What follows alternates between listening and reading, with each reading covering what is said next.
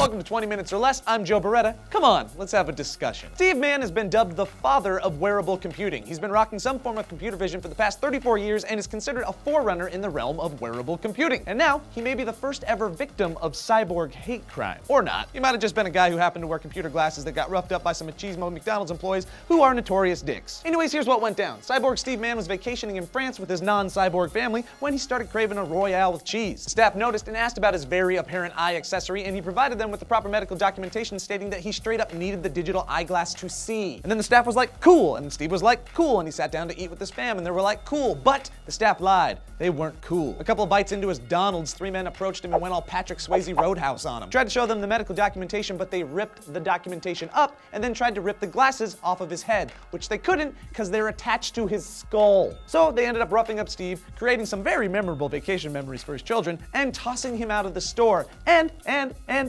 they broke his glasses. When the aug-mediated glasses are damaged, buffered pictures are not overwritten and images are stored in the memory. So the whole scuffle was caught on camera. He's got pics of possible witnesses and his assaulters. He's basically got the whole event captured in stop-go animation. So he posted it all online in a blog because French authorities are ignoring him and McDonald's won't answer his calls. But now he's got the Reddits and the tech crunchers of the world backing him up, and that's always a good thing. So was this really cyborg hate crime?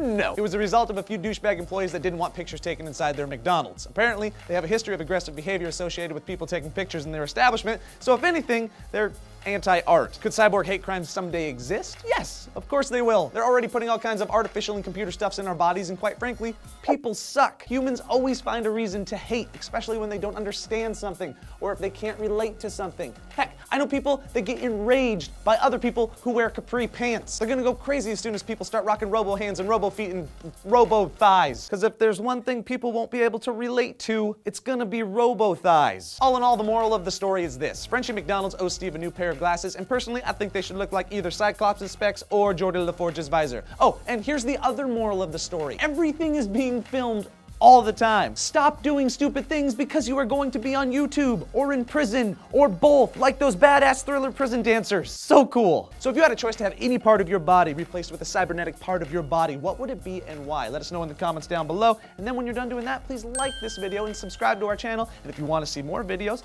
click this annotation or go to sourcefed.com to check out the 5 stores of the day or anything that we've ever done. I am Joe Beretta, and I'm gonna go get me some robo thighs.